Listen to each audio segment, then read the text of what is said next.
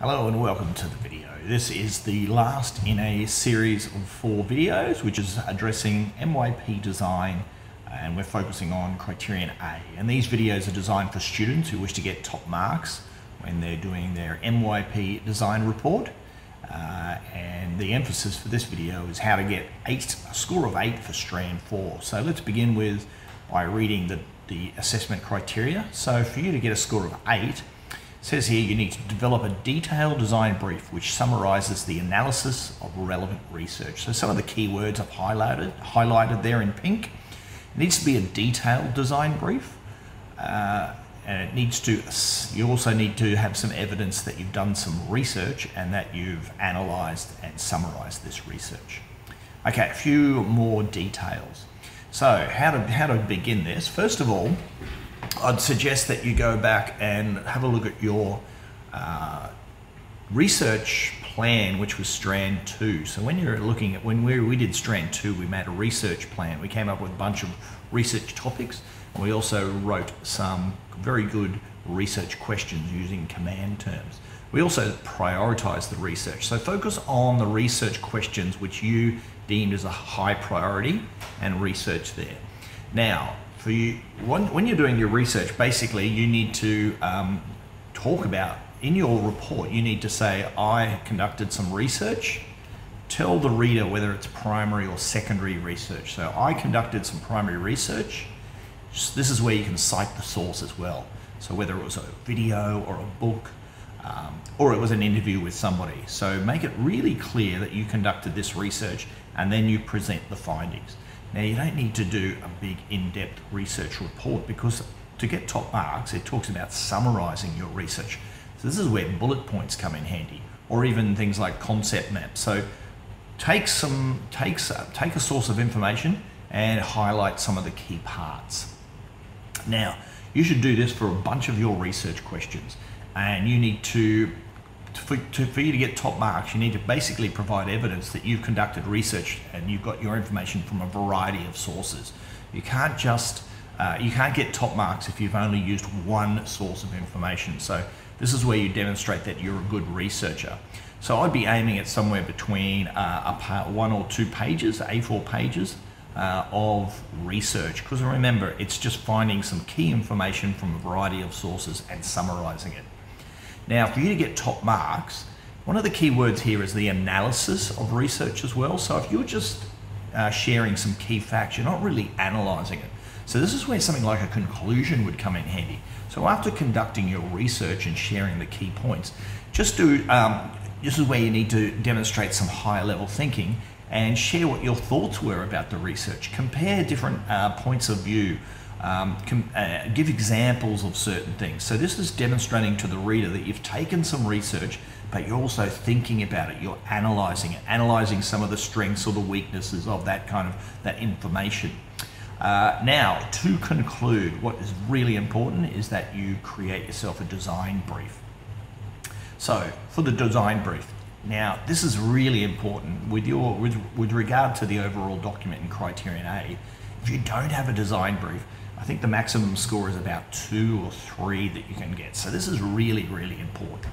Now, there's an art to creating a good design brief, and I've listed a couple of bullet points here to help you. So first of all, make sure your information is presented concisely. So you only need a paragraph, or maybe 2, but we don't want a lot of information. It needs to be concise. Also, now, way back in Strand 1, there was some kind of a problem that we were researching. Here is where we revisit that problem. So within your design brief, you should make mention to the problem that you're addressing, and this design brief basically is how you are addressing that problem from Strand 1. Next thing, you need to link it to some kind of research. So for Strand 4, you've already conducted this research, so you've got all the information that you've found from your research, and you've cited the source on the document as well. You've also written some conclusion which demonstrates that you're analysing the research. So if you can somehow link this research to design brief as well, you're on track for top marks. So the concept of linking it to research, rather than just inventing some information or imagining some information from the top of your head for your design brief, if you're linking it to research, It's a far stronger design brief. Next thing, while we're talking about Strand 1, I've already mentioned that you need to address the problem, but you also need to talk about the target audience of the client. So when we were in Strand 1, we talked about stakeholders, so they should be mentioned in this design brief. So here's how to start your design brief. I will design, or I will create a, what is it? What are you actually making? Put it in plain English so anyone who reads your design brief, they know what you're actually making. Who are you making this thing for? That's the next part of this opening section. So I will design and create a blah, blah, blah, and it is for, and then mention the stakeholders, or the client or the target audience. So that's your opening sentence. Now, you need to tell me why. Why are you actually making this? And the answer is basically that you're going to be addressing the problem that you identified in Strand 1. Then the next thing, where is it actually going to be when you make your thing, your product? Where will the world see it? Where will your friends see it? Where will your teachers and peers, and more importantly, the stakeholders? Will it be delivered to their house? Will it be on display at school? Will it be online somewhere? So you need to talk about where it will be installed or presented.